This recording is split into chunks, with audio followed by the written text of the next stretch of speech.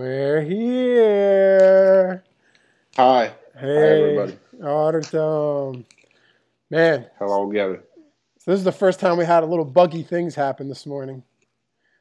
That was fun. Yeah. Artem had a little trouble with his internet. Google decided to delete some of our stuff, but it's good. We're here. It's all good.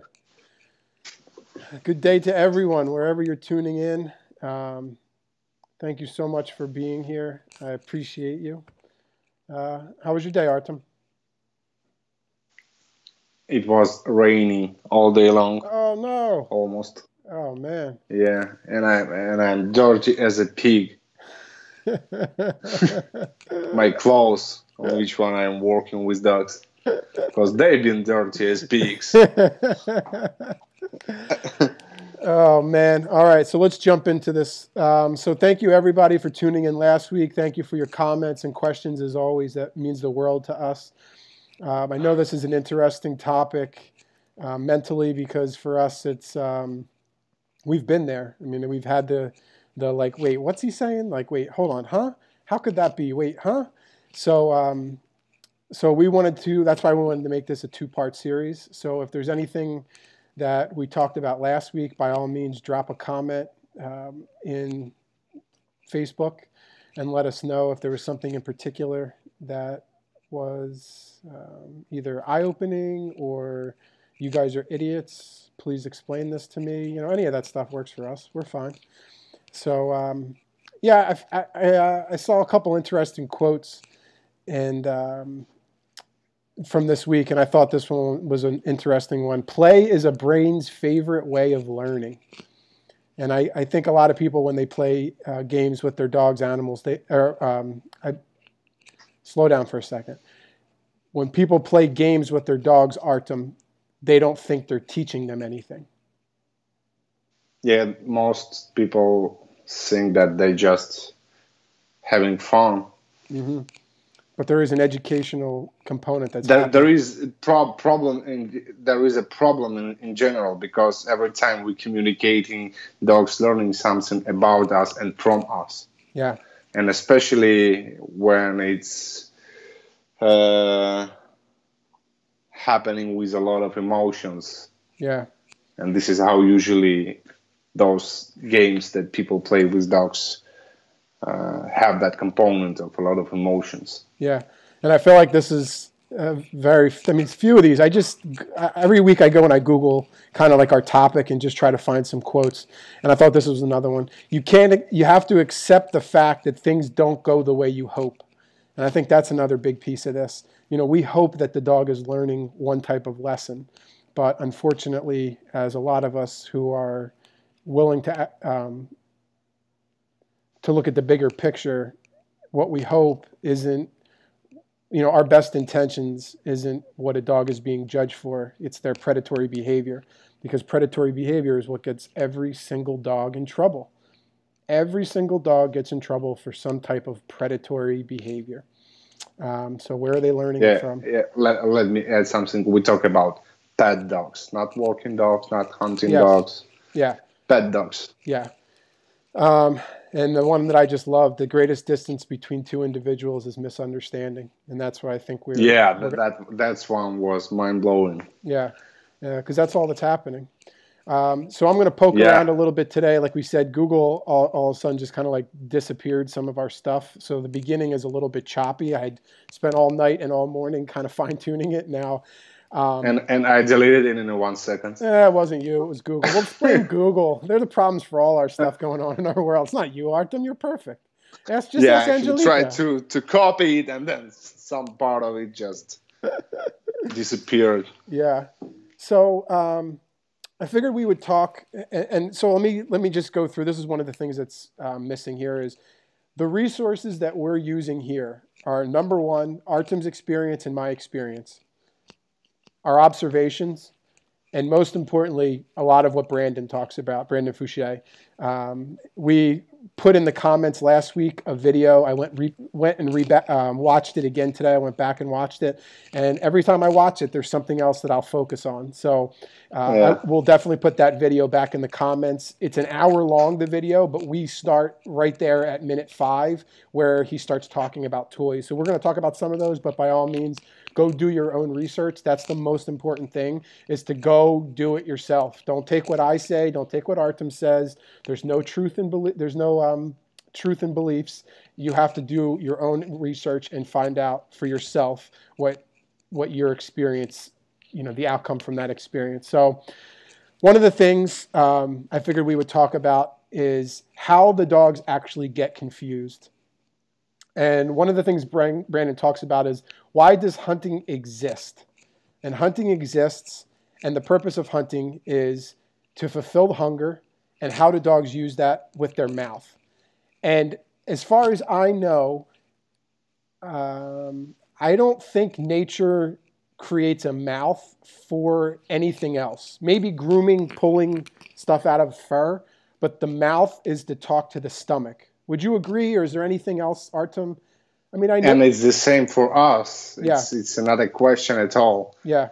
And especially when we're talking about predators, this is how they get their food, not only how they eat that food. And think about it. When you were in 2nd grade and you bit the girl when you had a little crush on her and you bit her, did you get in trouble for that?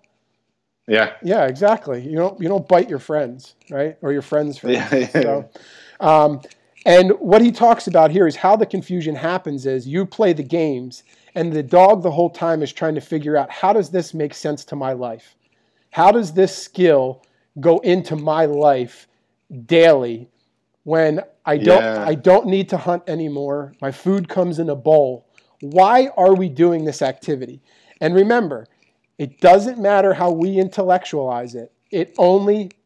We have to respect that it only makes sense to a dog in a dog way. So how are they supposed to understand it if they don't have that ability to?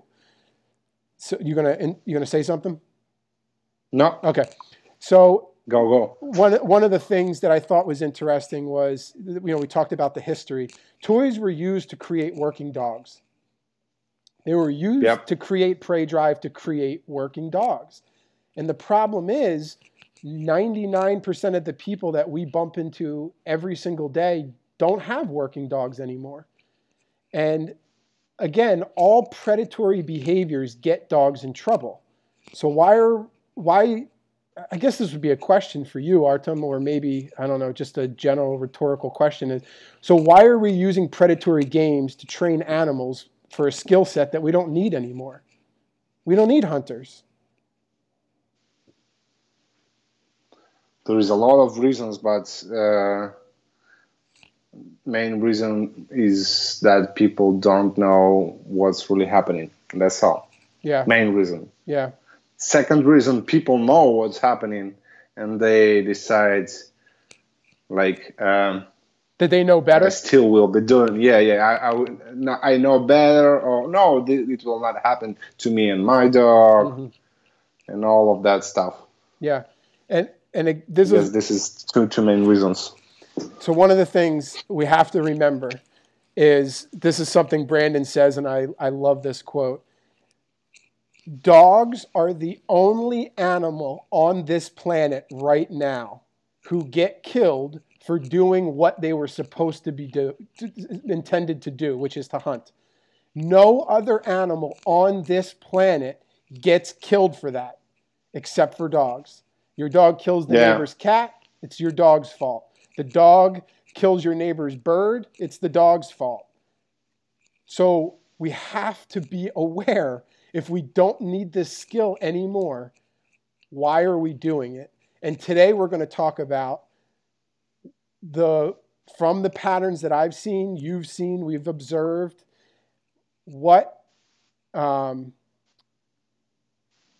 sorry, somebody wrote, Artem looks much more lively this time. That's why we're starting it an hour early, because it's late there, man. Starting this at Thanks. 10 p.m.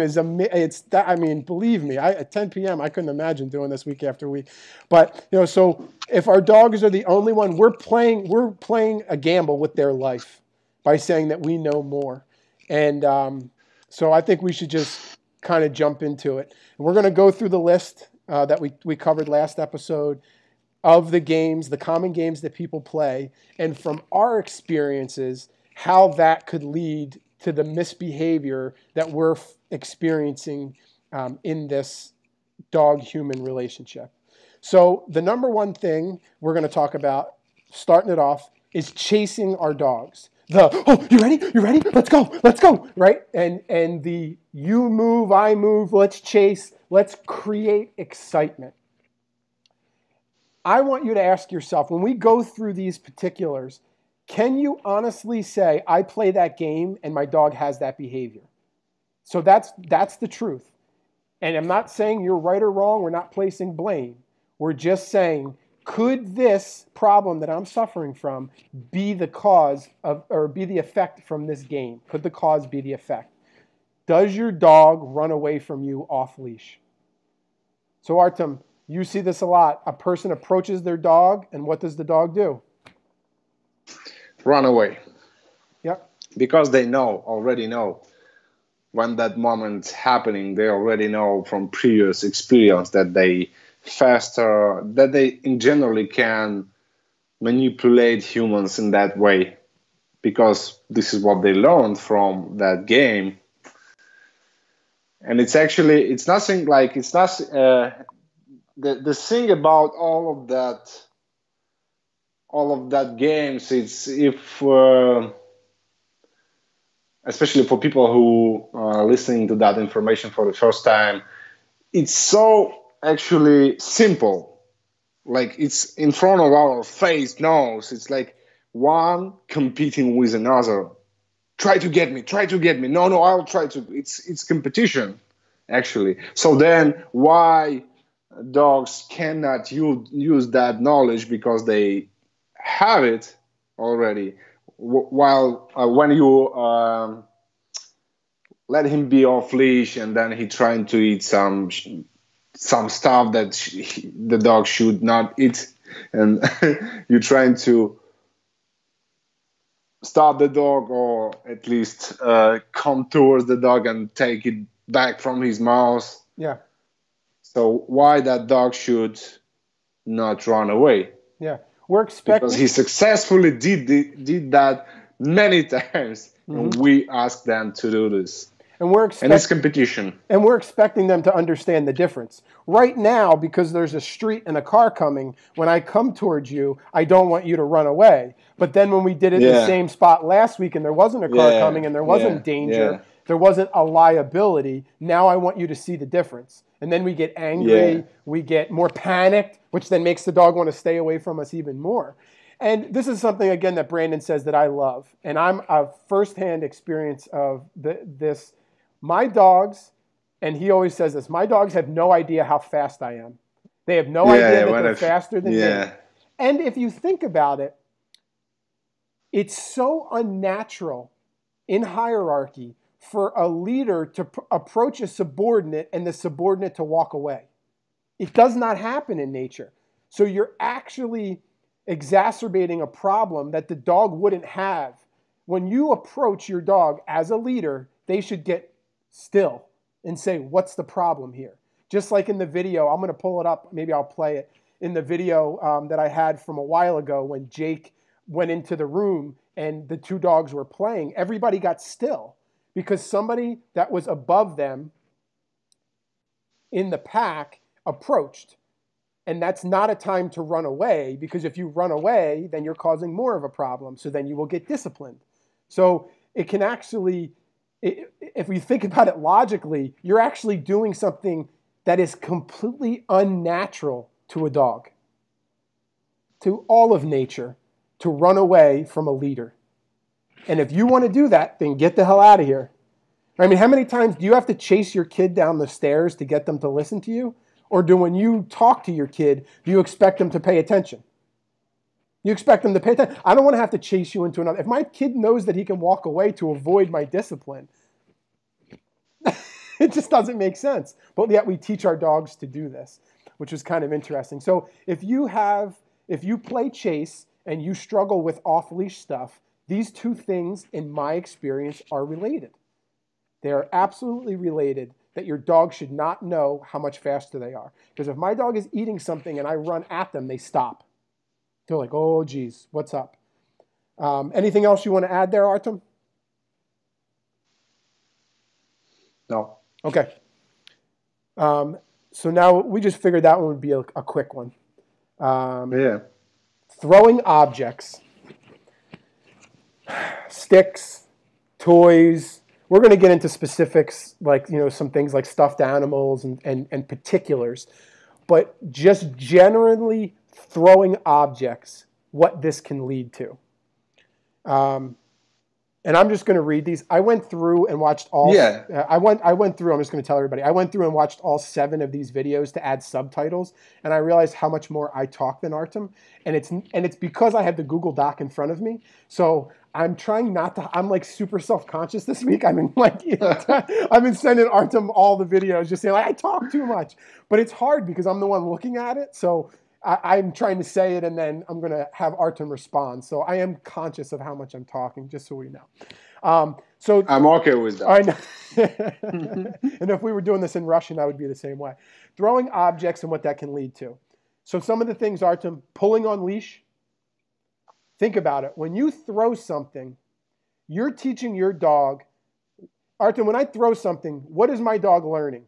Where is the best place to be? For the dog. Yeah. Around me. That should be. But when I throw something, what am I teaching them? The best place somewhere else, far from me. Somewhere else is the best place to be. Yeah, best place, yeah. So when my dog is actually being there, being rewarded because they get there, did something, and fulfill that, like, accomplished the task, finished the reached to the goal, things like that. So every time I throw an object, can we see how that could then translate to pulling on a leash? Could we see how it could translate to hunting on the walk? Could we see how the forehead gets wrinkled? If we remember the predatory sequence, the first thing to do is orientate the movement, which is eyes. We could see how the breathing gets intensified because I'm increasing, right? I'm intensing and getting myself more intense. I'm getting more, I'm searching and hunting in the environment. What the dog is thinking is, what can I put pressure on? So what we're teaching our dogs, and this is not every single dog. You might be sitting here lucky enough to have that one simple dog. I have that one dog. That you could do all of these things wrong and you will still be rewarded with an amazing dog. It might still be bold. It might still climb on a person's lap. It might still do things that are bold, but it might never be aggressive. She's never going to ignore nature to do something like this, to go out to a stimulant. So we're teaching the animal to go after a stimulant. Do you see something out there that's important to you? Go towards it. Every single time we throw a ball, every time we throw an object. It can cause miscommunications with another dog. So you take your dog, this drives me crazy, I'm not going to get fired up, but every time we go to a dog park, a dog beach, you see somebody bring a tennis ball, bring a stick. Why are you bringing your dog in a place to socialize with other animals and then having them do a predatory activity that's not for socialization? So now my dog is like, whoa, that's weird, right? And I'm not saying my dog, because my dog would look at that, hopefully, what I'm trying to educate them and say is like, whoa, that's weird. That's intense. I'm going to stay away from that. I'm not going to go towards what's stimulating me. I'm going to be able to assess that and say, that doesn't feel safe. Something feels odd. But maybe you play ball with your dog at home. So your dog goes and sees that activity, and then they go towards it. So then what happens, Artem? The dogs start competing over the explosion. Yeah. Oh, but your dog is supposed to know that's my dog's ball, right? Your dog should know better. Oh yeah, how do you know? Because that's my feeling. Because I don't want my dog to get in trouble. Okay, I get that, but they're not getting that because they can only think like dogs. We can't expect them to understand what we want. We can only educate them the way they learn what we want. Big difference. So the Yeah. other thing, do you ever see dogs that chase leaves, Artem, on the walk, or chase bugs, or want to chase Yeah. squirrels and bunnies? Yeah. They own tail also. Their own Everything that moves. their own tail. Anything that moves, they go towards it, towards what's stimulating them. Yeah. How about And usually, if they when they already have that idea because of games we play, they when they get towards the stimulants, they use the mouse. yeah, yeah. So then the other things these games can teach that I've experienced is, how about this, Artem? Charging the front door. Oh yeah, What stimulates me? something happening somewhere, like in the point B. I'm here, and something. This is point A. Something happening in the point B, and whoa! I'm excited to go forward towards the things that happening there. And if we go back to what Brandon was saying in that video, that short video, was the dog the whole time you're doing these activities, which do not make sense to them because the hunt is only related to satisfying hunger. So when they're going to chase an inanimate object, how are they supposed to understand it when it's not natural to their language? The dog the whole time is trying to figure out, what sense does this make for me? And some dogs, unfortunately, try to make sense of it. So they start going after joggers. They start going after skateboarders. They start going after kids that are running by because they go towards stimulants. They put things in their mouth. They solve problems by running away from you. And we wonder how this started. And I will also add that they feel confident when they're doing that. Yeah. They feel satisfied. They feel like, how to say, uh, all those hormones, adrenaline, they making them feel like I'm bigger than usual. Yeah, something like that. Yeah. Bold. Yeah. Yeah. So And they have that emotional component. When I'm doing this, I'm feeling like that. yeah. And one of the things we'll talk about, I went and rewatched the Brandon's video today, and one of the things he talks about that is with tug, and that's something we'll talk about. How challenging the owner can then make a dog feel how they can challenge others. So the other thing that's always interesting to me with the throwing the object is how we classically condition our dog to the arousal of our voice. Go get it, go, get it, go, go. And then when we actually have a problem and we say stop, the dog is so used to us saying go that they actually do the opposite of what we said in that moment, which is stop. When we actually need the dog to not go, they go. Yeah. And classical conditioning, I've said this a million times, is an involuntary response. So when we talk, the dog does it from an involuntary place. It's in them to just do it, just like hunger. You get hunger. That's not something you can voluntarily control. You're hungry. That's it. And one of these things, I have a friend that plays this game with their dog where they make them run up and down the steps. Go, go, go. And the dog runs up and down, doesn't even chase anything. But then that same owner then struggles when the dog is out on a walk, when they say don't do that, that the dog gets more intense. So these things are directly correlated. When I play these games, the dog is learning something about me. And it's not always what we intended. So anything else about throwing objects that you wanted to add, Artem? We covered everything that. Yeah. Yeah, we're blowing Okay. through this thing today, No, man. no.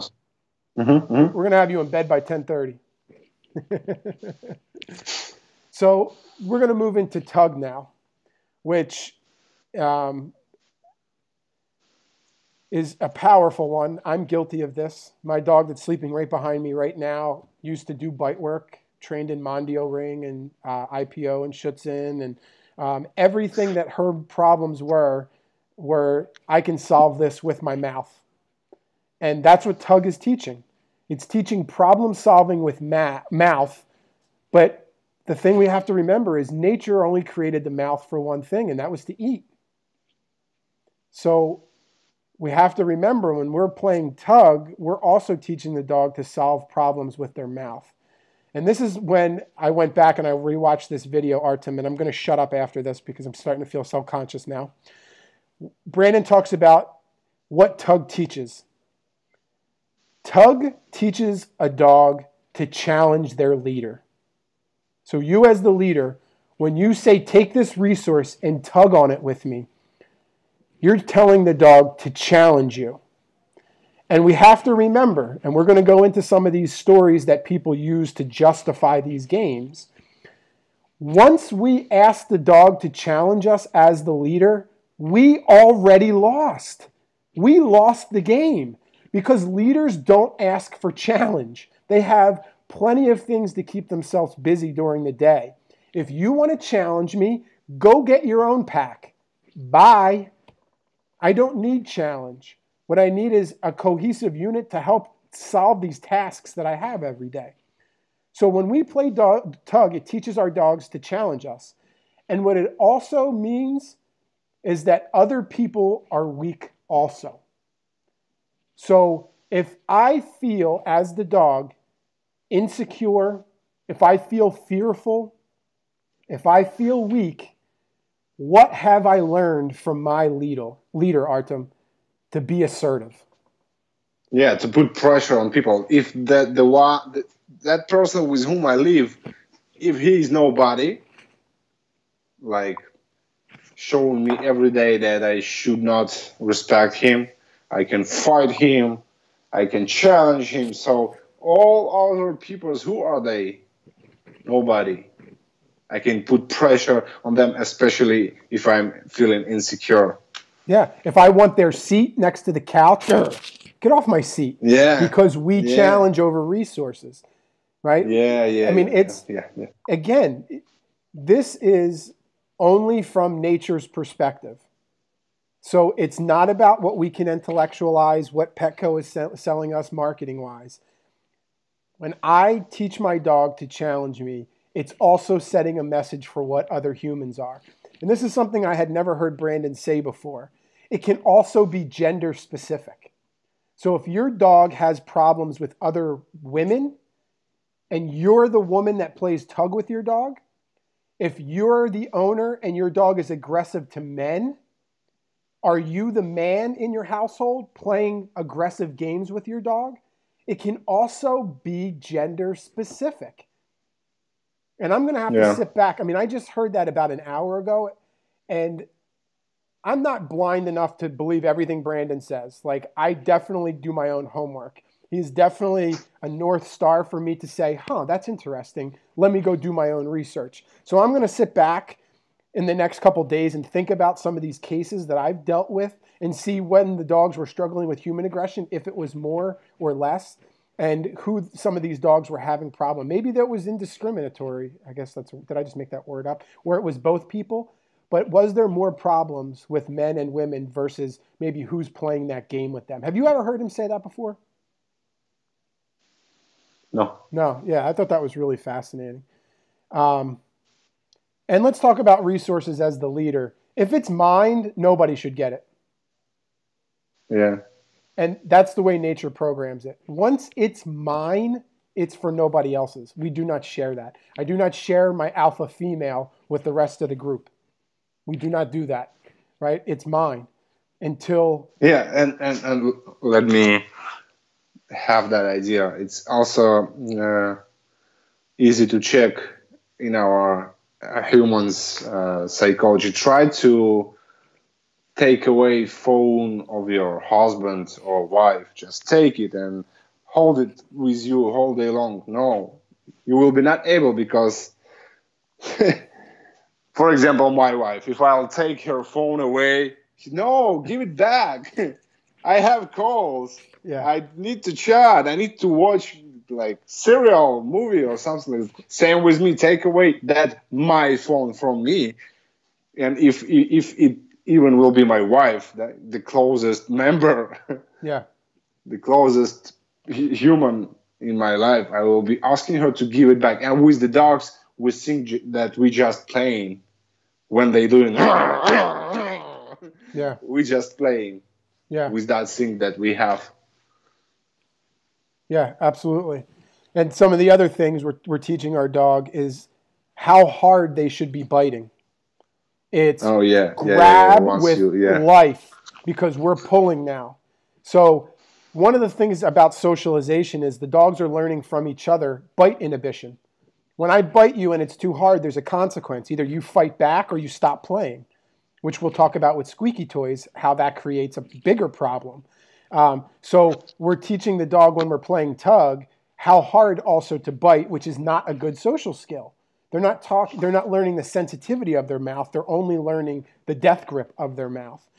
And the other thing that's always fascinating, have you ever walked into an owner's home or even maybe a dog that you're watching, Artem, and you take their ball away? Kimberly showed this our friend Kimberly showed this in one of her videos, where that boxer that she's watching, she took the ball and put it on the table, and you just see the dog like this. They don't even know they don't even know how to be. That's so unhealthy. It's such an addiction. Their brain can go nowhere else but this thing that means nothing to their real survival of life. So I've had this happen, at daycare where you'll bring a dog in and they don't know what to do because they're like, wait, what, huh? They don't even know how to smell a butt. They don't know what's going on. And then they have these explosions, right? Because that's all they're used to is going towards things that's stimulating, having these intense explosions. They don't know how to self-regulate. Yeah. Anything you want to add? You're looking away. Anything good? No? No, it's okay. Okay. So let's thinking. Yeah. So we're going to go into stuffed animals. Yeah, let's go. So stuffed animals, something very popular, and I think a lot of people use stuffed animals when their dog isn't social. They use the stuffed animal as the dog's friend. Here's your friend, right? You can have a friend. Mm-hmm. The problem is they're killing their friend. They're ripping their friend's eyeballs out. They're ripping their friend's stomach out. They're ripping their friend's feet off. They're ripping their friend's tail off. They're trying to eat their friend. They're shaking their friend around, but it's their friend. So then we get... Cannibal friend. Yes, right? Cannibal. It's a cannibal, right? So then we also, and marketing knows this. This is the sad part. That the people, I heard Brandon say this once, the people that created these things knew what they were doing. And that's the sad part. That is the absolute sad part, is that somebody actually knew what they were doing and they don't care about us.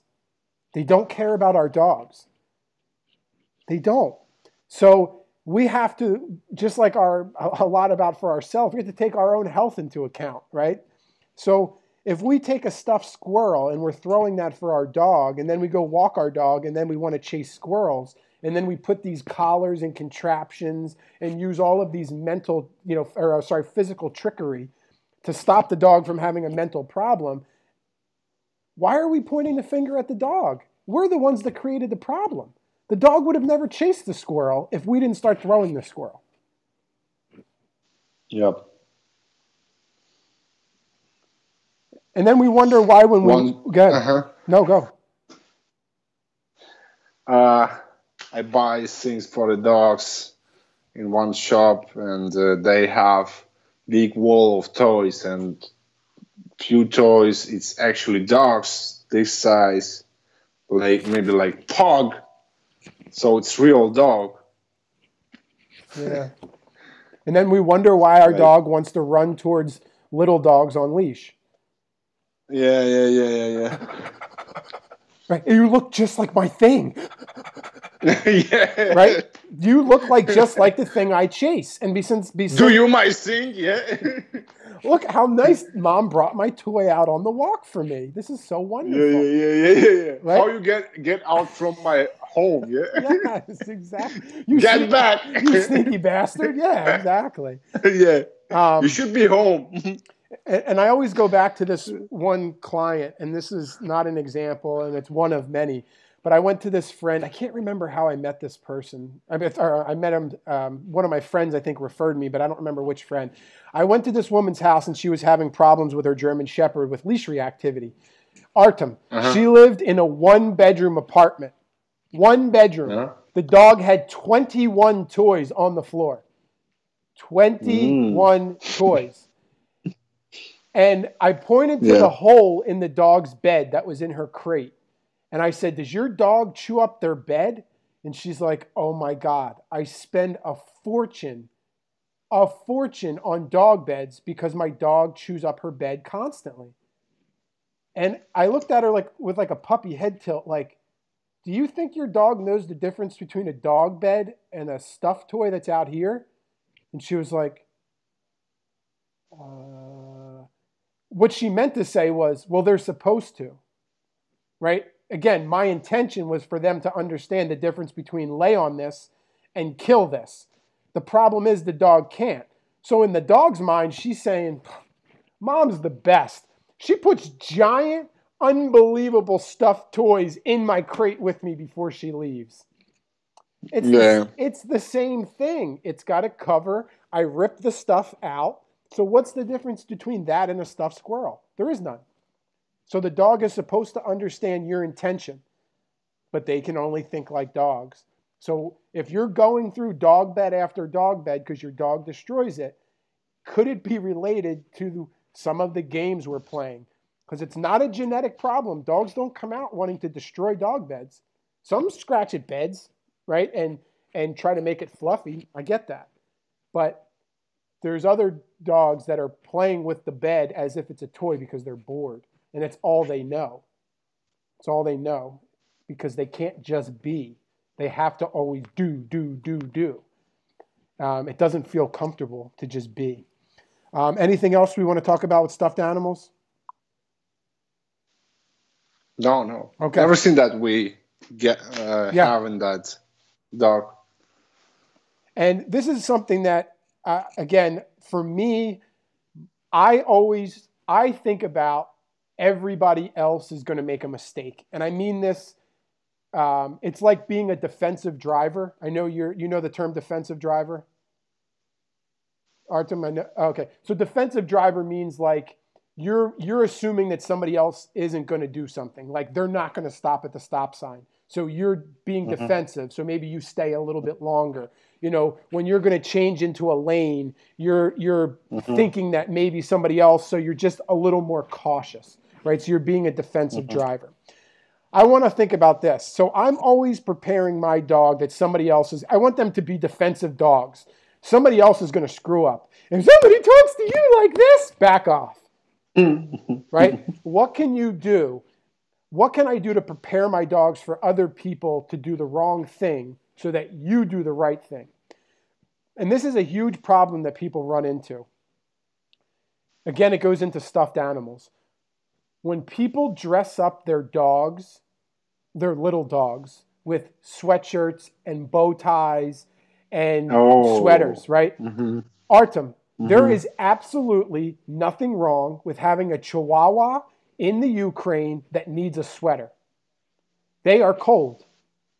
Yeah. The problem for me comes if you treat the dog differently because they have the sweater on. That's one problem. The second problem we have to remember is that other dog playing with a stuffed animal that looks just like my dog in a sweater? So we could potentially be creating a problem because of something else that somebody else is doing. And there's nothing I can do about that. But I have to understand that that is a potential problem. My little dog has a sweater. My little dog has a threshold of good temperature that's like this big. She's either like panting when it's 80 degrees out. I don't know what that is in Celsius. Sorry for my lack of conversion there. Maybe like 25 Celsius, right?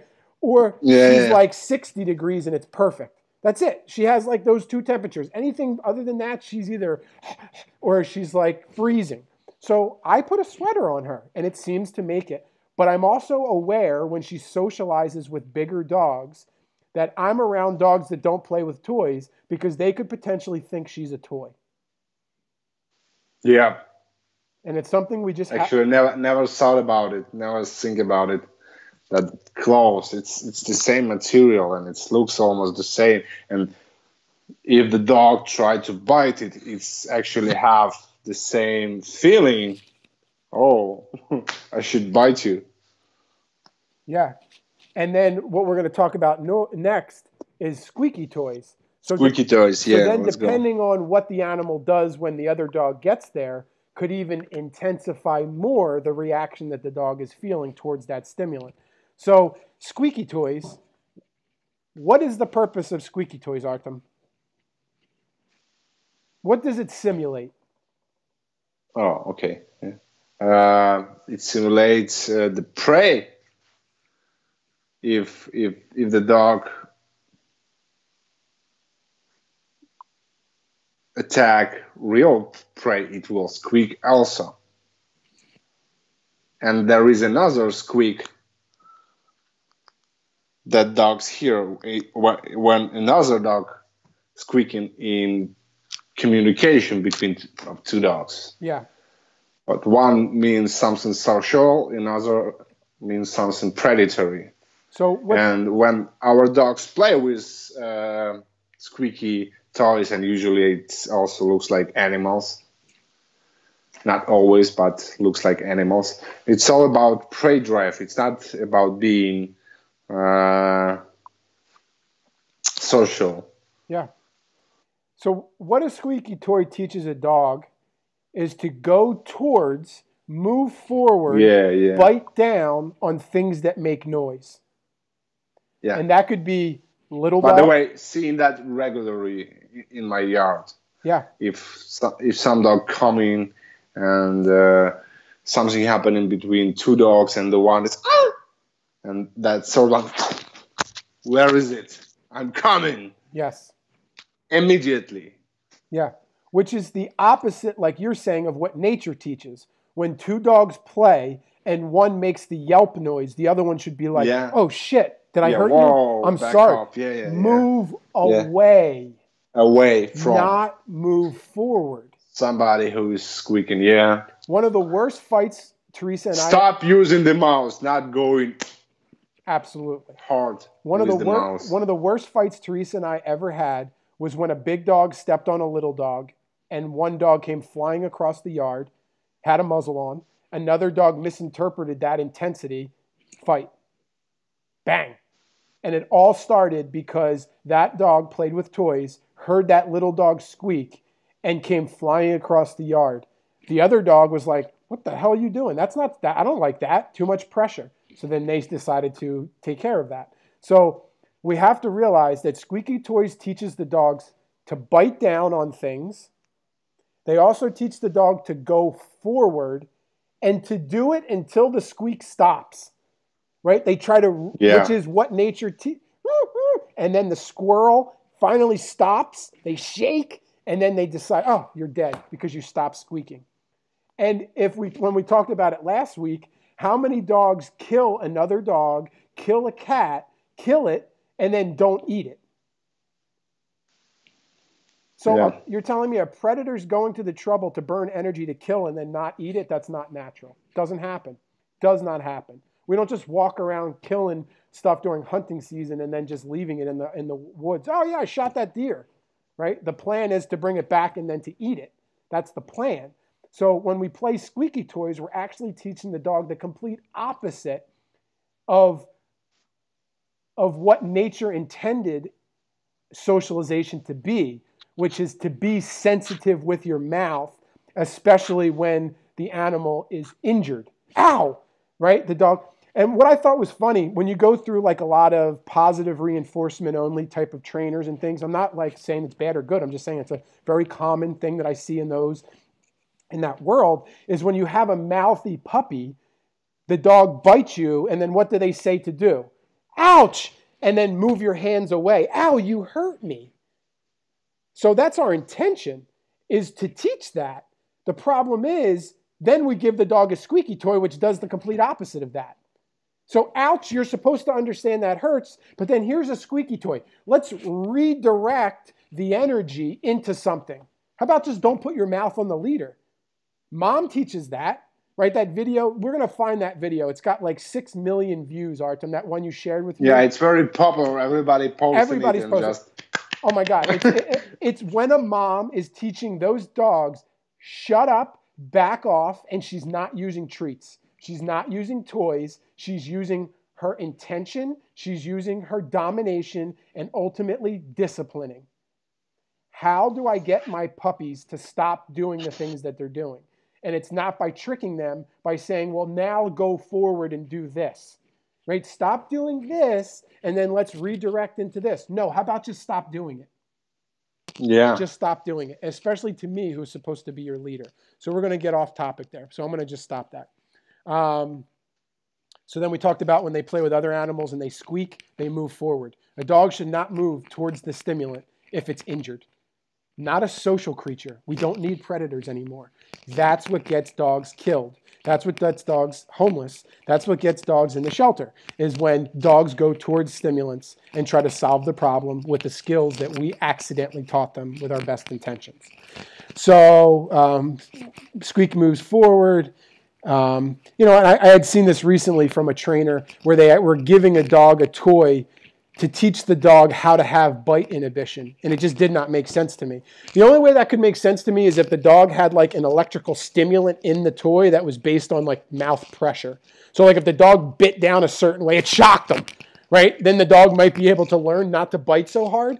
But I don't understand how giving a dog an inanimate object that can't fight back teaches them how to use their mouth softer. It just doesn't make sense to me. I mean, I might need more clarification. Maybe there's something I'm missing, but something that can't respond, I don't understand how that's making it easier. And then, so do you have anything to add, Artem? I was just going to share my experience with my consultation with Brandon and Kita's history of bite work.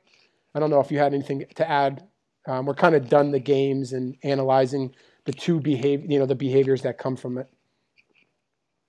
We done everything. We've done the games and we're kind of connecting. Is this related to that? I just don't want to how to say?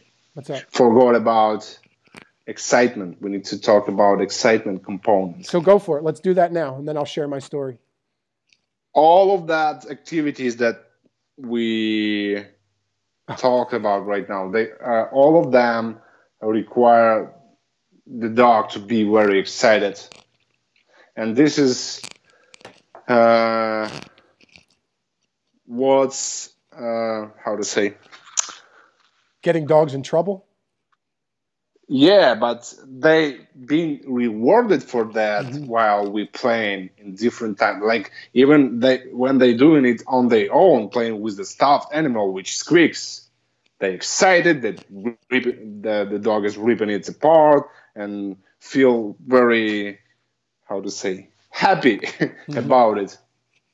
Yeah. So all of those activities have a lot of excitement, a lot of adrenaline. And we're actually making our dogs unstoppable. And then we want them stop when they're doing some things that we don't want to see in them. And again, most of them relate to predatory things. Like there is no problem as leash pulling. It's just your dog connecting to you on that rope and trying to move towards everything. Yeah. So why that dog so excited? Because of those things that many people do. One of the biggest source of too much of excitement. Yeah.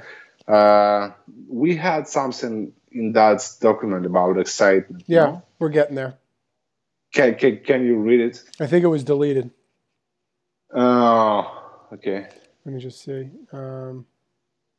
Okay, it's just Well, I think ultimately what you're saying, Artem, is we teach our dog go, go, go.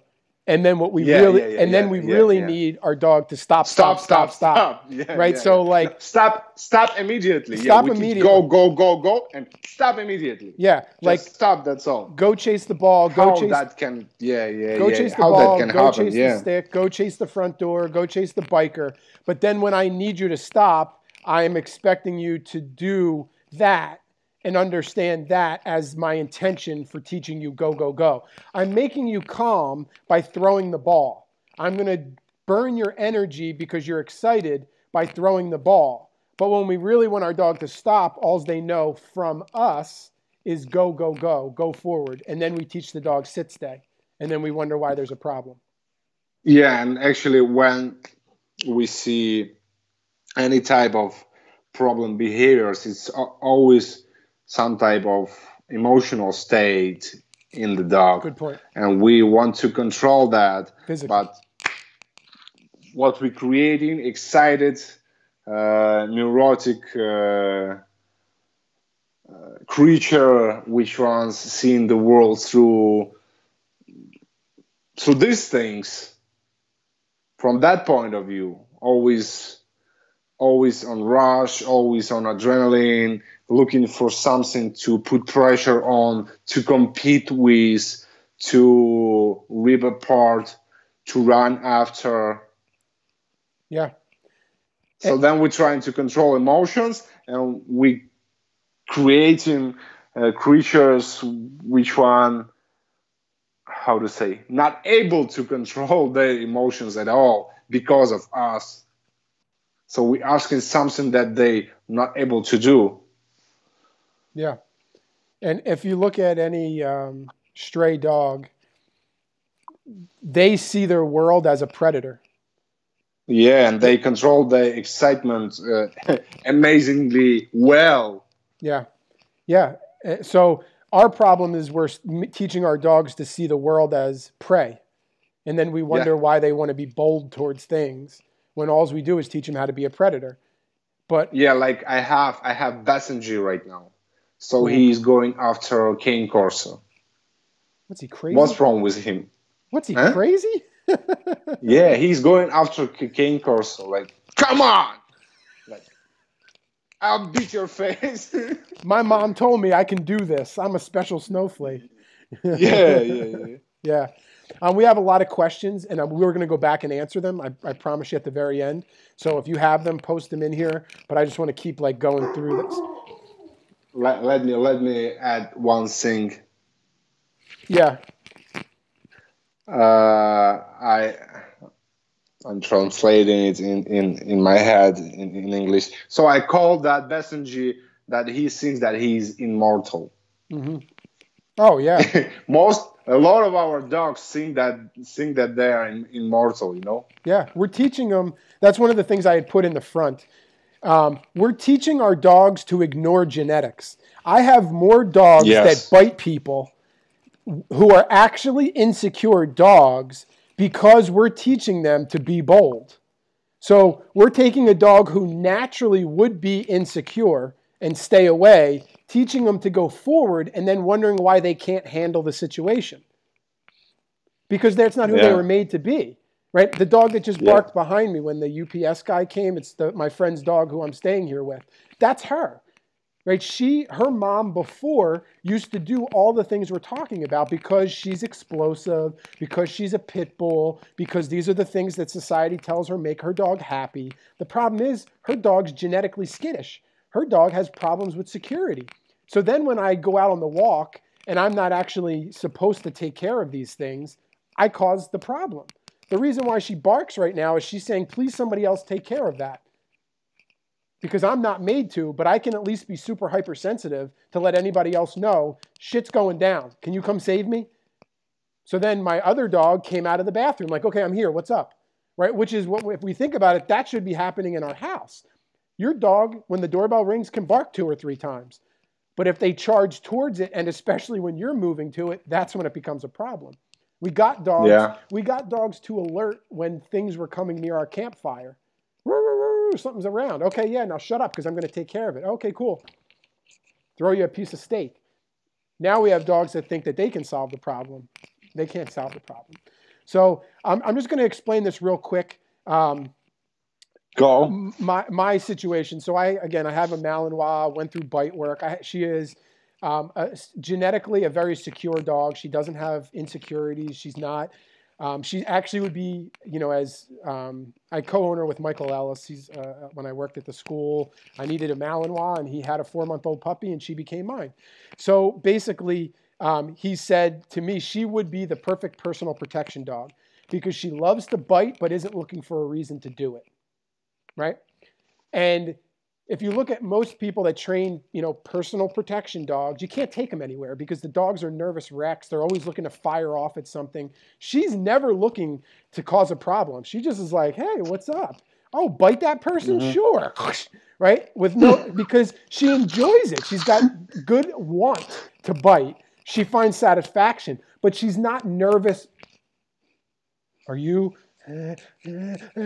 should I? And then you get these dogs. So very few dogs are actually capable of doing this. And there's only one person in the world that I would ever buy a real personal protection dog for, and they're super expensive. And that's Ivan Balabanov in Florida. He's the only person that I know that's doing it right. Right? And most of the other people are just giving you dogs that are in bite suits who've never really had a live bite. And they're taking your money, and the dog would never really bite somebody. But they, I can say my dog is a personal protection dog because they bit a bite suit. We're not going to get into that. That's a whole other, thing. But I was having a problem in particular. I'll give you an example. One of the exercises we do with bite work is the dog is in front, the decoy comes out, and the dog learns to manipulate with their voice.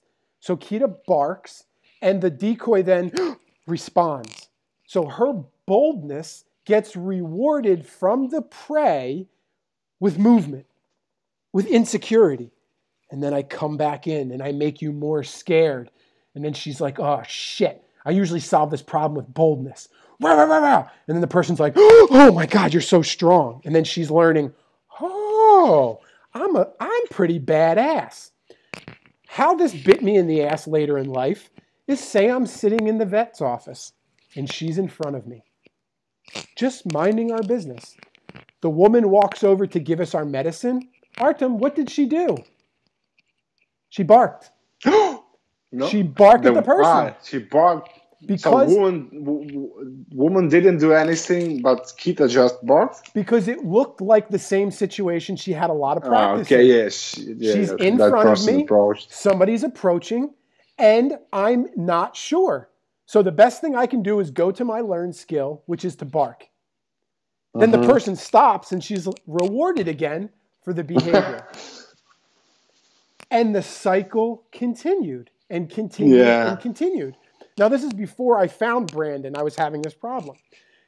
So I would have this randomly. She would learn that she could manipulate when she wasn't feeling confident, maybe feeling fearful, maybe feeling insecure like we talked about earlier, how she learned to solve the problem. Luckily, it wasn't with her mouth. It was just barking. So I was trying to track down Brandon. He is, why I love Brandon. There's a great article in I don't remember what magazine it's in, what publication, but if you Google it's some information. But basically they were saying the best information you can get is from the people that are actually doing the work. It's not the people that are like giving these talks and doing all of these things. Those are the people that usually aren't doing the work, right? Like the people that you want to go learn how to build the biggest building in the world from are actually in, Indonesia right now building that building. They're not doing an interview with Architectural Digest. They're actually doing the work. That's the person you want to go learn from. So it's really hard to get a hold of Brandon, like really hard, because he's got like 50 dogs and he's doing his thing every single day. And that's what I respect most about him. So finally, I'm like, well, how can I get like more information? So I was like, sign up for a consultation. So I signed up for a consultation with him, and he asked me what was happening. And Kita she would never respond, but she was doing when she would see cats on the walk. When we happened to move to LA, there was somebody who was feeding stray cats, and And she'd bump into the back of me while she was walking because she was in another world. So I signed up for the consultation for that. So Brandon said, put this muzzle on her, because he always starts for the muzzle, not because of, well, partly because of biting, but also because of other experiments he's getting to with how the dog feels about the muzzle, and how they view their world, how they view that tool, what it does to them psychologically and physically. And I tried to put the muzzle on her, and this is a dog that's had a muzzle on a lot. She's not foreign to muzzles. She is fine with a muzzle. So I went to put the muzzle on her, and she pulled back, and she smelled the buckle. And I was like, hey, come here. And I went to put the muzzle on her again, and she backed off, and she smelled the muzzle again. And I was like, huh. And Brandon sat back in his chair. I'll never forget it. And he goes, that's fascinating. And I went, what? And I went, come here. And I went to put the muzzle on, and she put it on. And what he said to me was, thousands of dogs have been in that muzzle. The one place she smelled is what I touched. So in her mind, she was trying to figure out, who are you and what's your intention? Which is what she's always learned with bite work. What is your intention as this human? Are you somebody I should fight with, or are you a friend? And that's the problem I caused my dog. Whenever she sees people, instantly, she's trying to assess those two things. Is this one of the scenarios I've practiced, or are you somebody that I've also practiced that I can dominate with affection? So I call Keita my 60s love child. She is always looking for free love. She is always looking for free love. She loves everybody and everything. But if she's in a situation that refreshes her mind back to those days, she goes to what she knows because it's safe for her. She's like, oh shit, I know this. I know how to solve this problem. So that's my personal experience and something I've had to overcome. Luckily, I don't have a dog genetically that is super skittish where she's actually moving forward with the behavior. She's kind of can be stuck with just the vocalizing because we've done so much training because it's exhausting. One of the things with bite work and sport work is when you play tug, that's exhausting to the dog. So you can't do a ton of that in the play because it slows down your training. If every single time my dog does something right, I play tug with them for 5 seconds, they're getting tired. So that means I can go from a 10-minute training session to a 5-minute training session. So what we've learned is some dogs, you can see it when you go by a dog's house that's barking behind a fence. There is chemicals that are dumped in a dog's brain that make barking reinforcing. It produces chemicals and they enjoy just the feeling. So if my dog is heeling along, doing a great job, I might release her with a marker word, yes, then call her in front of me, front, and then tell her to bark. And she's getting more powerful and then send her back into a heel. So I'm skipping the tug, still giving her a reward, giving her that dump of chemicals that she needs to continue to do the work. And then I'm wondering why she has that problem. Again, I can't penalize her for that. I'm the one that created that. Am I an asshole, Artem? Can you believe I did that to her? It's okay because you didn't have information. Well, I did what I wanted to do at the time. And then when I decided to change she's taught me a lot about that, the nervous system, about undoing predatory behaviors. Because she's really good. She's really good. Really, really good at being a working dog. So it's, undoing some of those skills. Again, part of it is genetic, her explosiveness. That's what makes Malinois fun to train. They're super astute to their environment, and they're super energetic, and their OCD makes them fun. But then when you try to undo these things, it can also make it tricky. So that was just my personal story, just in case there's anybody else out there that's like, well, what do I do now? I've been through it. And I live it every single day. Every single day, I'm in an uphill battle to undo those first 4 years of what I did. So let's go into it. Anything else, Artem, that you wanted to add? We're going to go into some of the health problems and mental things that we... Yeah. Okay. I actually wanted to say that. Let's go to that part. Yeah. So some of the health things, I am not a scientist. I did read a lot of good articles. If you sign up for my newsletter, I will post all of these articles that I read from different experiments about the long-term exposure to adrenaline and the chemicals that are produced during these arousing activities that are detrimental to our dog's health. So part of what we're going to talk about just is these big points. If you want to get more scientific nerd, which I am learning myself, but I'm not a professional in this, nor is Artem. So we'll give you the professionals and you can diagnose it yourself. So one of the things they talked about was owners cause more stress in their dog than nature actually occurred by the games that we're playing. So when we get our dog so aroused, we're actually creating more of adrenaline, cortisol, and all of these things that have long-term effects on our animals. So, for example, immune system is not working when adrenaline, a lot of adrenaline in the blood. Yeah. Immune system is not working. Yeah. It's just shutting down. Stomach is not working. Yeah. This is what I remember. Yeah. And a lot of other things are being prioritized because it's not for memory creation and it's for fight or flight. So if you're... everything that works really good is muscles. Yeah. Yeah. A lot of blood in muscles. Yeah. And one of the things that, when the animals do create that themselves with hunt, there's time for the animal to get rid of those chemicals. There's a natural process. They get dumped with the chemicals, and then over time, the body actually relieves these chemicals through a natural process. But if we consistently compound it day after day by playing, then we're going against, hey, come in here. We're going against what the chemicals are actually meant to do, which is leave the body, and then making it longer and longer that they're staying in there, which can, in the articles I read, can lead to organ problems and mood disorders, are two in particular that we wonder why our dog has this explosive aggression or grumpy. And then we also can, different organs now function improperly because of these actual stressful state that the dog is living in for an inanimate object. Anything else? Or just go through that list because I don't have it. Yeah. And then for there is not. Perfect. So we see excessive whining and barking, chewing, digging, pacing, and excessive licking. Those are all things that are also contributed to this increased adrenaline that the dog is facing. They'll start to move around and pace and want to do more and more and more. The other things that the dogs lose is their social sensitivity because they treat other dogs like toys. I know you have a feeling about that. Anything you wanted to add? The loss of social sensitivity? When you've been talking about squeaky toys, I had that thought.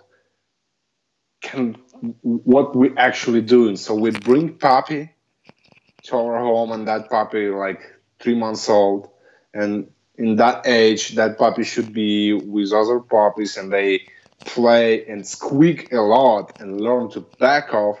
So then we put in that squeaky toys when he's 3 months old, no puppies around. He's on quarantine, because of vaccines.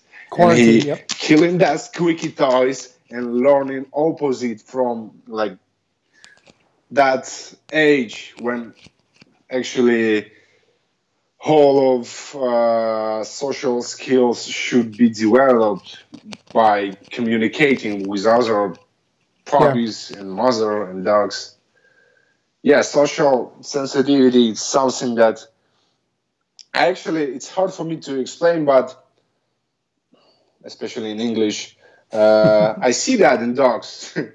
I just see how they don't know how to. It's something that we talked actually a little bit earlier today. So they don't know how to, and they have their own way of thinking and seeing of situation. If you squeak, I should attack you. Things like that. Yeah. Some of the other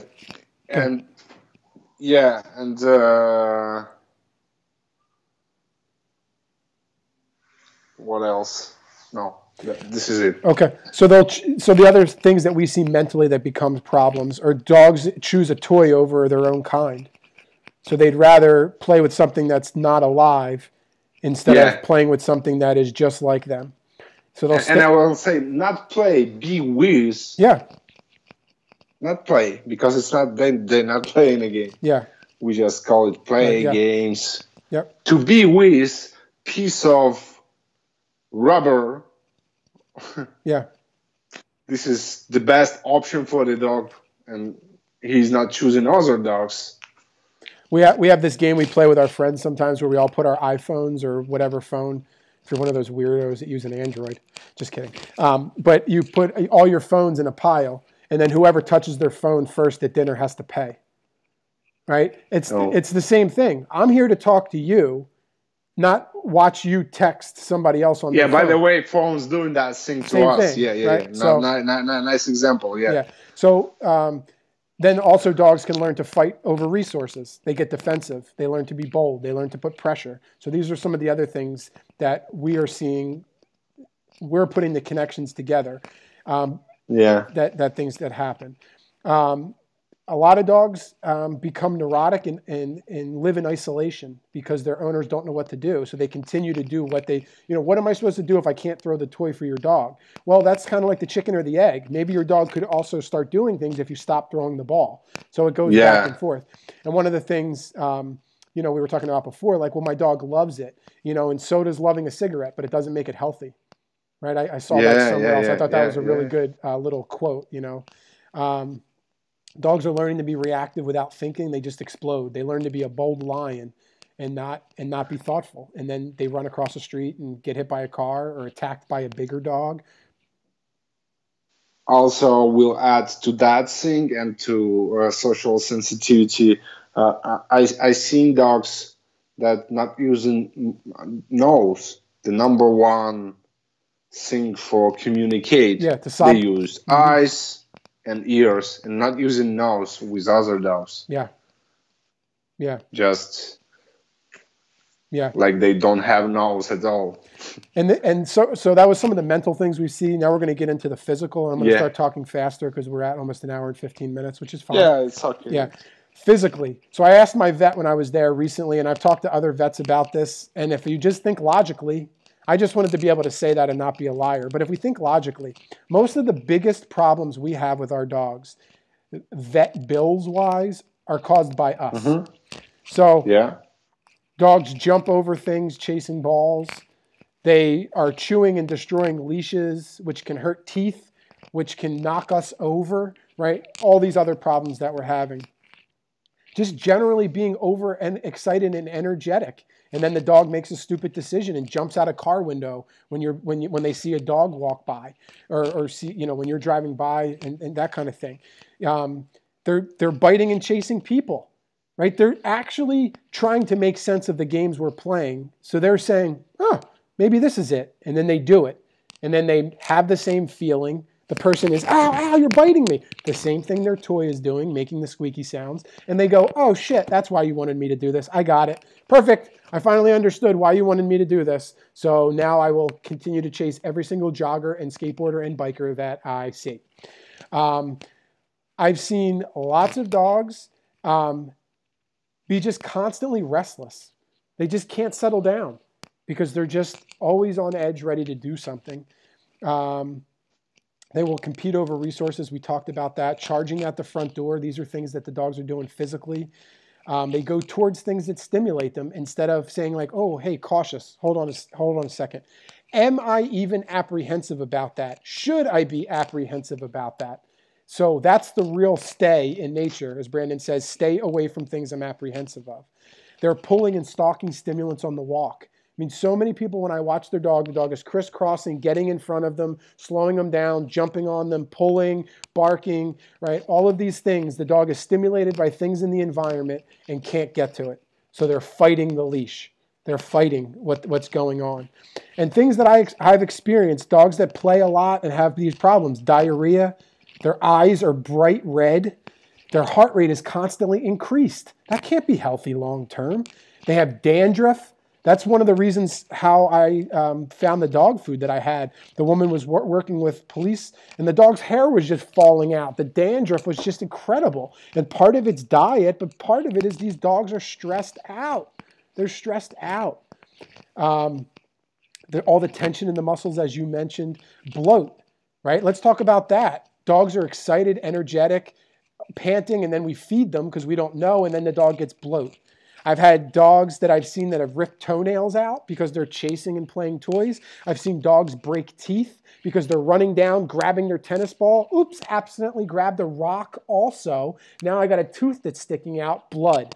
I've seen dogs become paralyzed because they're jumping into the air to grab a frisbee and they land on their back. I've seen dogs have excessive wear and tear on their teeth. One of the most destructive things to your dog's teeth is tennis balls because of the glue that's made to keep the fuzz on a tennis ball is super, super destructive to the enamel on your dog's teeth. Don't believe me? Google it. It is tremendously destructive to your dog's teeth.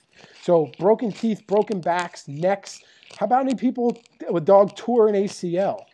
Right? Tears an MCL. I think they have MCLs, but I know they definitely have ACLs. So the dogs are creating these injuries, all the things that they would not be doing naturally. It's human created. Human created. And then we put up GoFundMes and then ask our dog, people to donate so that we can help our dog when we're the one that has created this problem. Don't throw the ball and your dog wouldn't have torn his ACL. Pretty simple. Right? All right. This is something that Brandon always sends. People that play toys, if you hand their dog something, instantly, Artem, what do they try to do? Put it in their mouth. So right? And then we say, smell my baby, smell this, do these things. And then the dog's like, huh? And then puts the thing in their mouth, right? We're teaching our dogs to put things in our mouth, and it's all from us, right? It's all for us. And then we get fearful, right? And then, it affects the owners. How do you see, right? So, Artem, when the people play all these games, what do you see that it does to the owner? When the dogs act bold, what did it do to the owner's confidence in their animals? You mean when owners recognizing that dogs acting bold and it making owner upset? Like upset? I have no control over my animal. What else? Insecure, of course. Insecure, like fearful, frustrated, fearful, angry. Because, you're doing that. Oh, stop! And I'm not able to stop it. Yes, yeah, and shame because of judgment. Very good one. Lots of people will not walk their dog at certain times because of the way people will react.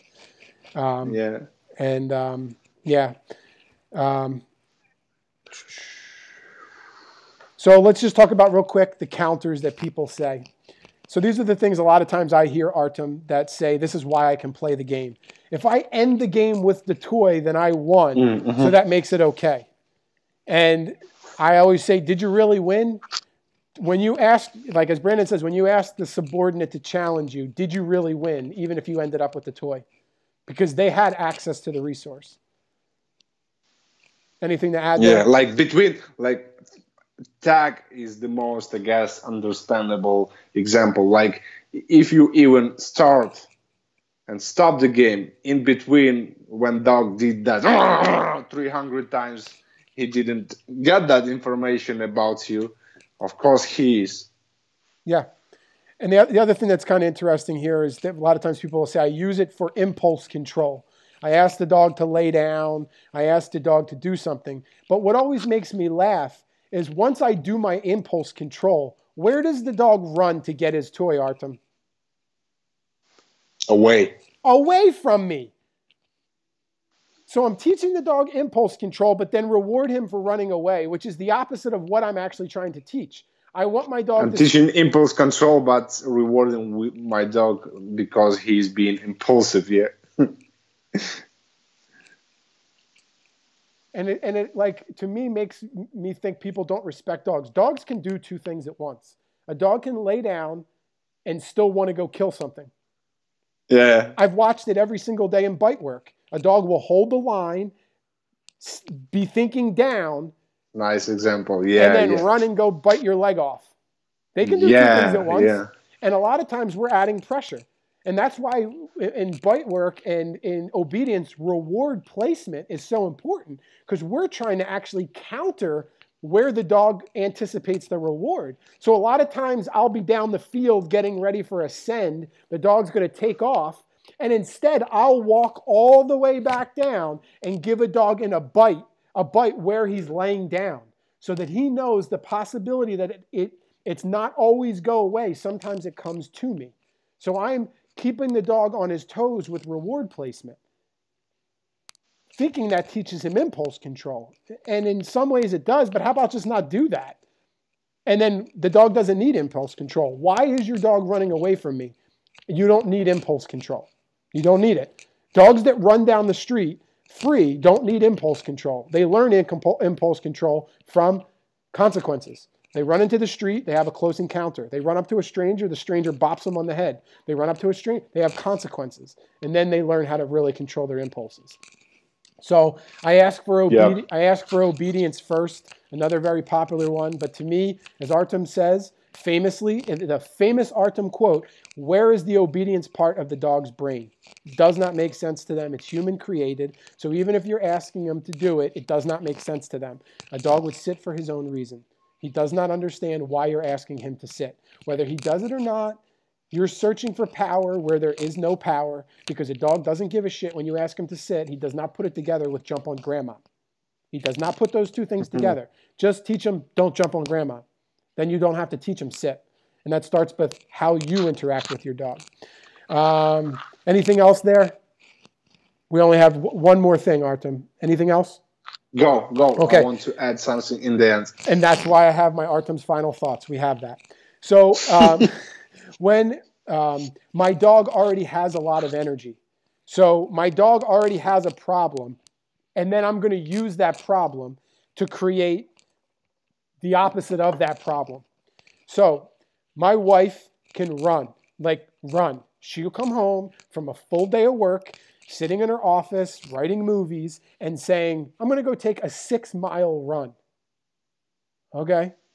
I don't know how many kilometers that is, but it's far, Artem, right? Like every single day, minimum 6 miles, right? Is she getting less fit? Is she getting less fit by running every single day, Artem? No, she's getting more fit. More fit. So she already has a skill of being fit, having energy. How is running 6 miles calming her down?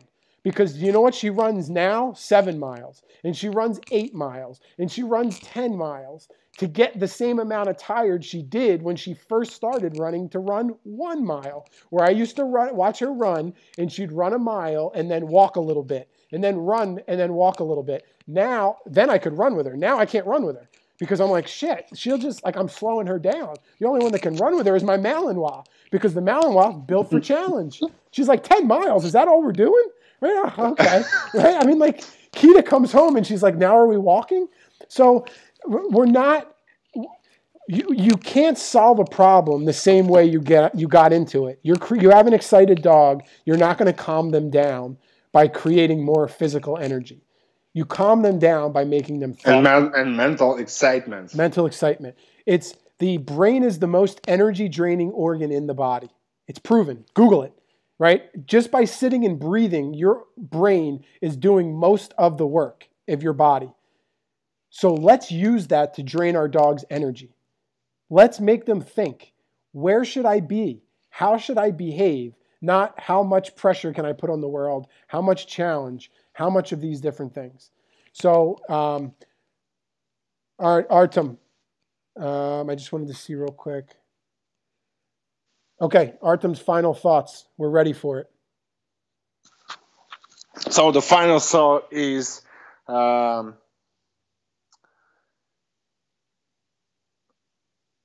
many people, as I see many people, they believe that dogs need all of that stuff that we call toys and games.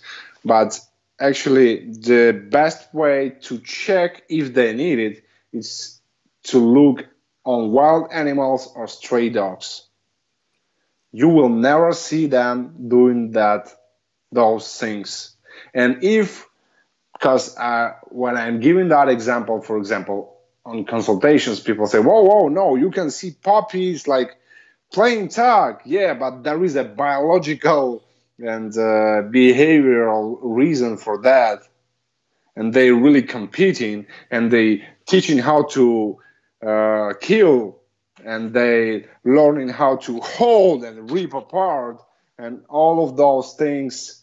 If we see that some type of behaviors which will look like as playing toys, all of those behaviors have biological reason, not playful reason, not to have fun reason. So your dog will be not will be happy because he have a lot of rubber in his mouth. Mm-hmm. Yeah. And the answer is what they need is to be at least in a good relationship with you, and then maybe you will be able to get that dog with another dogs. And this is where they really can drain their energy, be happy, fulfilled, feel a lot of really good emotions. This is how they can fulfill prey drive, because they have that chase there. Mm-hmm. So the final thought, rubber not making them happy. It's opposite. Yeah, absolutely. It's opposite. Absolutely. It's making them unhappy. Yeah. And their world's smaller, because a lot of the dogs and people that are suffering with these problems, the dogs are living a small life. They can't be as social as they need to be. So I'm just going to, do you have a minute for some questions, Artem? No problem at all. Okay. I have somebody that is probably one of your followers. They have a dog that used to hunt from their previous owners, and currently they're not doing any games, no hunting, no playing, but the dog reacts on cats a lot. So I wasn't sure if you have any insight. Again, like there isn't one go-to strategy. The purpose of this dialogue for Artem and I is not to solve individual problems. It's to change the way society is thinking about their animals and what a dog is capable of, and to give dogs the best life possible. But I just wanted to ask that question to you, Artem, if you had any insight on something like that. I want to see that. One of your followers. Give me 1 second. I want to see who is asking. Okay. Can you read that name? I can't, because it's in Russian. Or it kind of looks like United States letter or English letters, but it looks like B and then a backwards N, then a 0 or an O, and then okay. Yeah.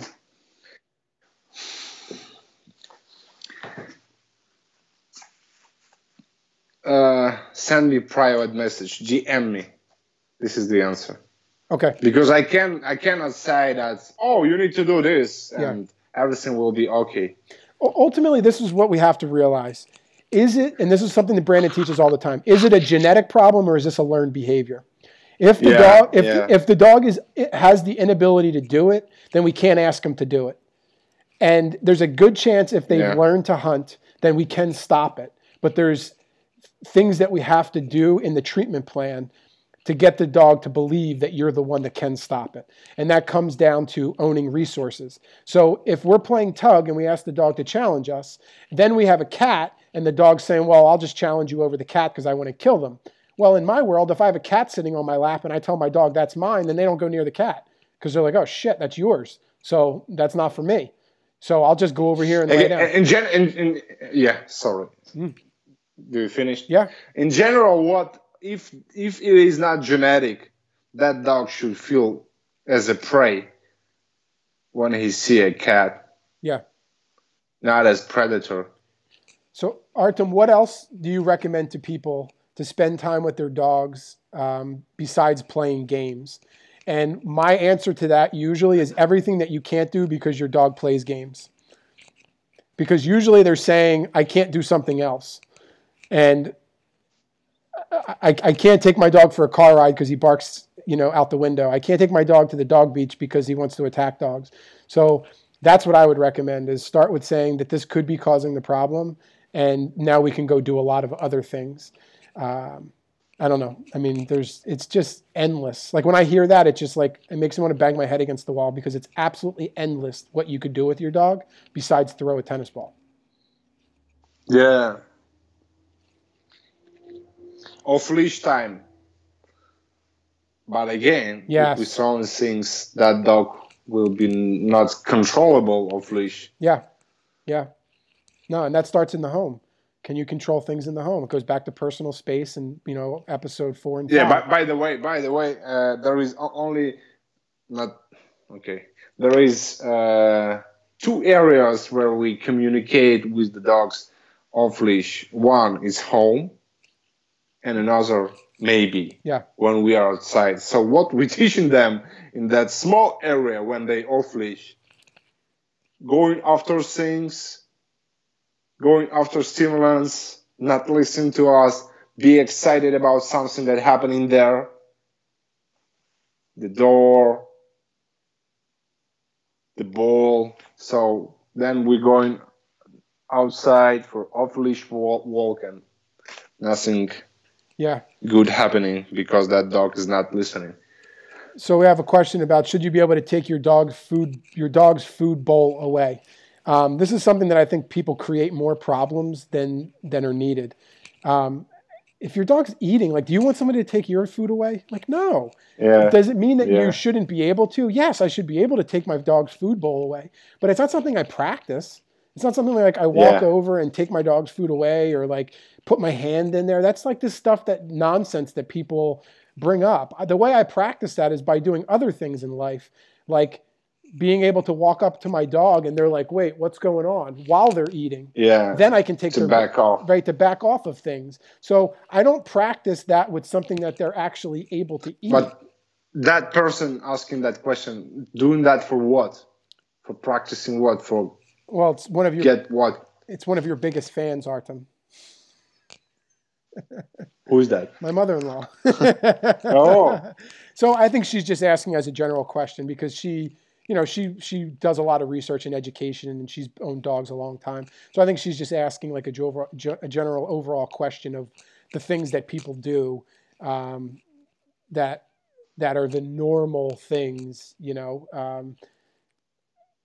that, I should be able to take a bone out of my dog's mouth, but also that's not the way dogs do it. Dogs don't walk up and take bones out of other dogs' mouths. They walk up, the dog drops it, and then the other dog takes it. That's different. Yes. So, and it's about dominance, it's not about teaching. There's no some kind of trick, like out, boom, and waiting for the word. Yeah, I guess it's Malik. Yeah, we do take questions, so please.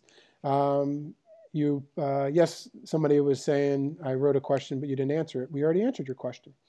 And Artem says, I put Artem's Instagram up here again. I don't know if Russian is easier for you, if English, is, whatever, but here's Artem's Instagram. Actually, this is so annoying with this program. When I do this, it switches us. There's Artem. When I go back. So anyway, there's that.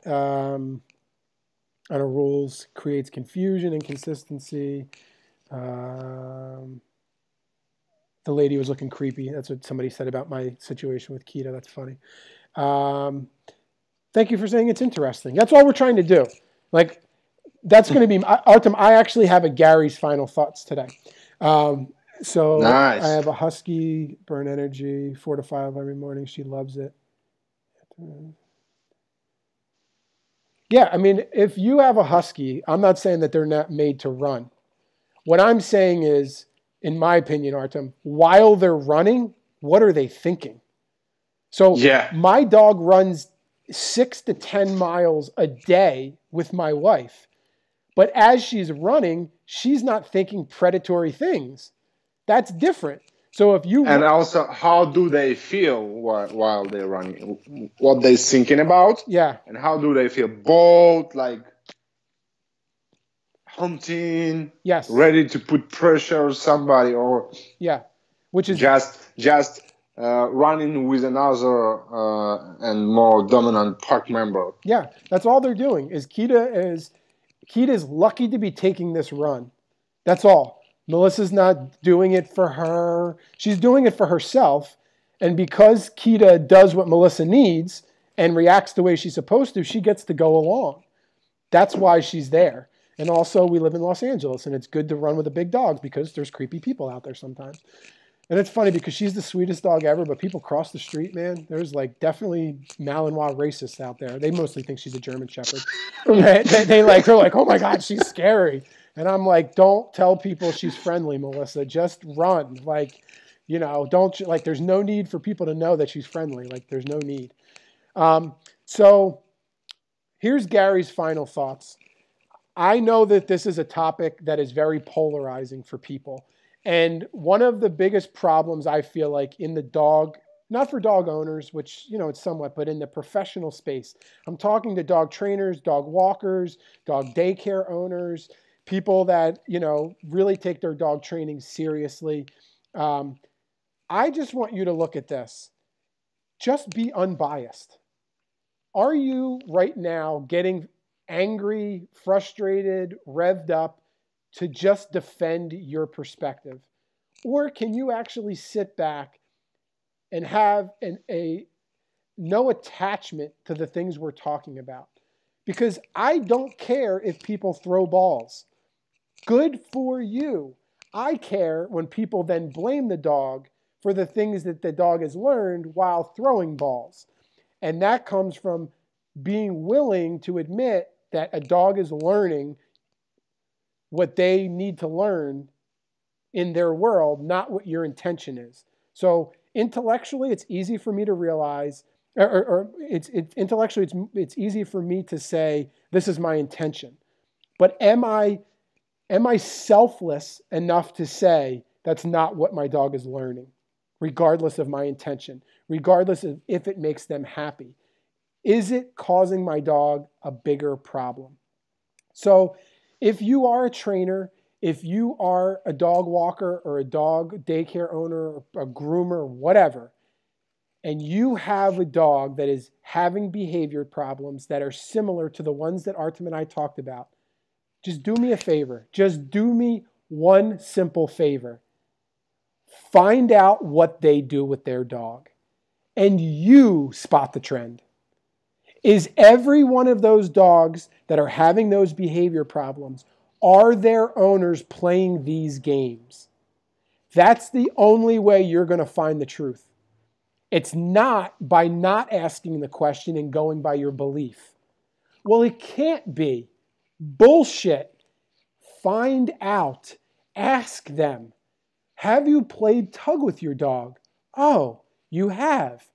Who plays tug with your dog? Oh, your husband. Do you have this problem? Do you have this problem?